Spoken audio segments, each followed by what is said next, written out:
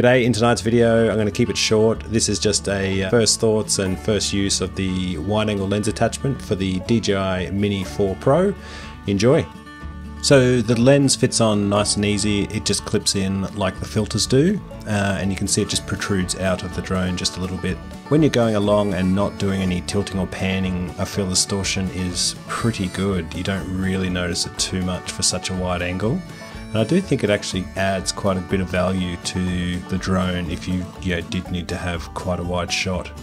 Obviously, the wider or the higher up you are with the horizon, you're going to notice that curved pinch to the horizon, and in that pan you'll definitely notice, you'll be able to see that distortion in full effect. Kind of reminds me of the early days of GoPros when you'd really get nailed with distortion before they started correcting that in camera.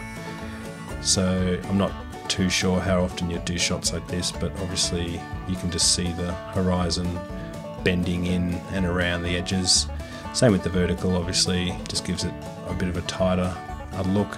Through the center point it straightens up, and then obviously you curve back out to the outer edges. This is a still, so this is the normal lens.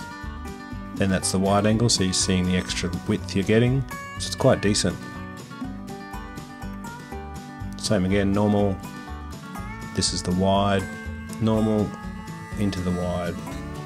Fits in with the case on, so you don't have to take it off every time if you plan to use it a lot.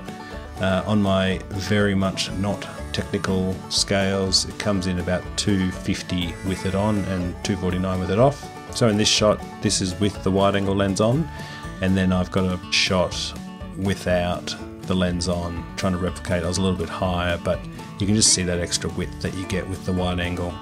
Just another example shot cruising through, and this is just the kind of slow-mo version of that same tilt shot from before. Definitely kind of feel that pinch as you go. Be interesting to see some city shots with some taller buildings and just see how those lines hold up. But overall, it looks really good. So hopefully that helps someone out there and might put you into the category of wanting to buy it, or put you out of the category. So either way, please enjoy, subscribe, leave a comment, and we'll chat soon. Cheers!